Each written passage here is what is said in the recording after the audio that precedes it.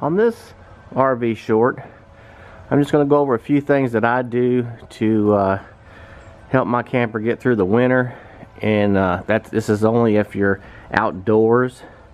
A lot of people put covers on theirs. I don't put a cover on mine, but this is a few things that I do to help it out through the colder months. One of the things I recommend is having one of these covers for your tongue jack, as this is a pretty expensive piece of equipment. You want to keep that weather out of there as best you can. You don't want water getting in there. It's pretty tight anyway. These switches are exposed. Water can get in there and freeze and break, so it's a good thing to have a cover on there. Maybe all the time, but at least through the winter for sure.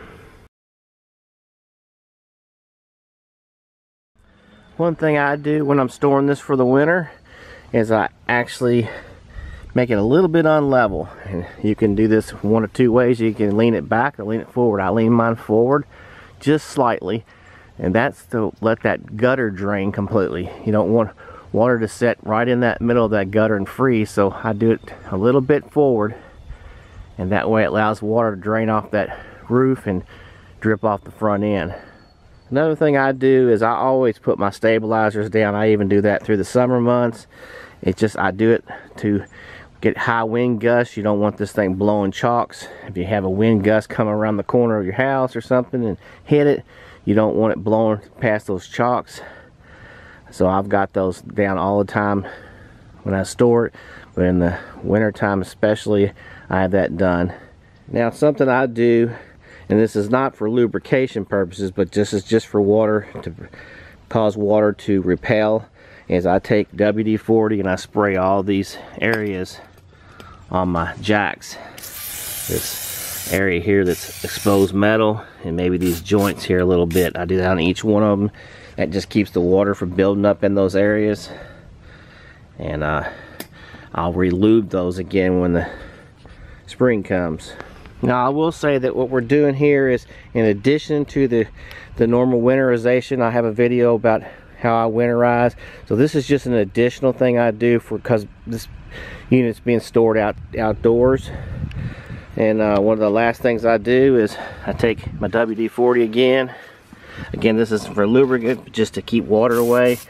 I go ahead and any scratches that might have got over the year will rust. So you want to hit that area, and even hit a little bit up here around this mechanism here. Just let that soak in, and that'll displace any water that gets in there over the winter. So and I will go ahead and do my pins here too. You see a little rust has already got on those.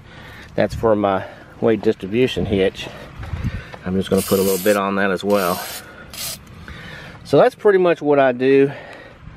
Like I say, some people use the full covers. I may do that eventually. We'll see how that goes, but this is the way I'm going to store it for this year.